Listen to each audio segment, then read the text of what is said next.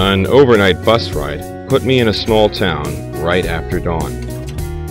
I then took my sore body and tired mind to a charming little hotel.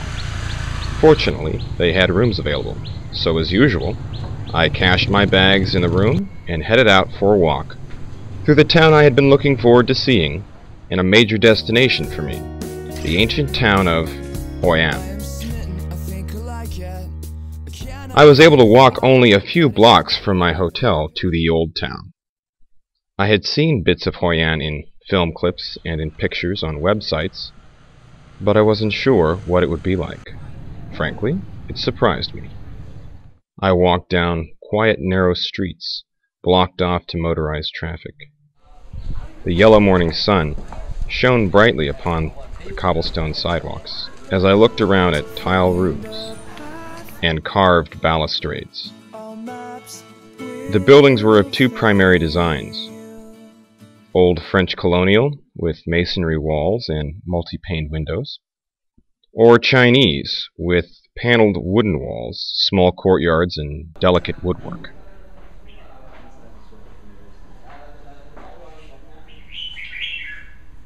The old town ran along a riverfront to an amazing 16th century Japanese bridge.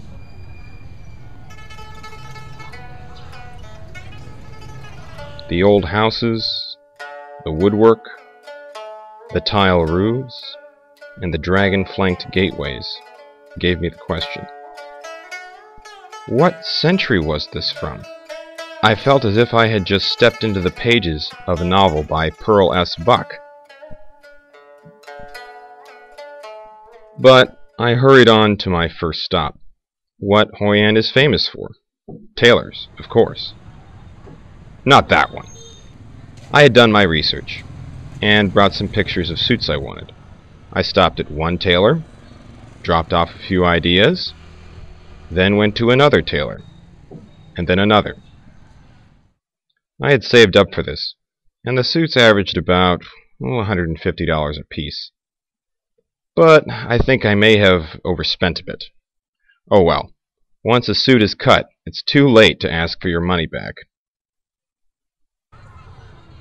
Hoi An, as we know it, came into prominence as an important center for shipping and commerce during the late 1500s.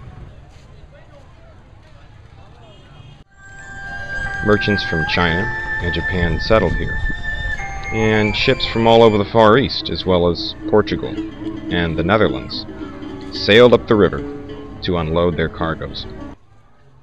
By the 1700s, the Chinese merchants considered Hoi An the best trading spot in all of Southeast Asia.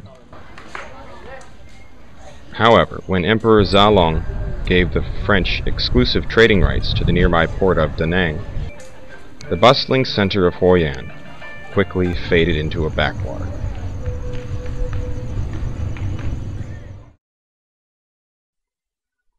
In fact, I wasn't the only one who noticed the time capsule aura that Hoi An's buildings and streets projected. I saw a film crew shooting scenes for, well, a war film, naturally.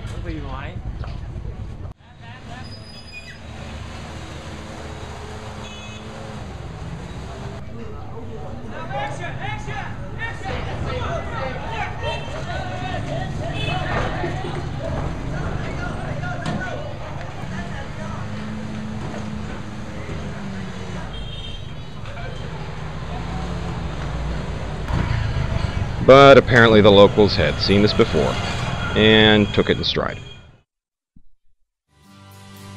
In a way, though, the town's obscurity was a blessing, because a great number of the buildings and streets were largely preserved, and the old town retains much of its 18th century charm.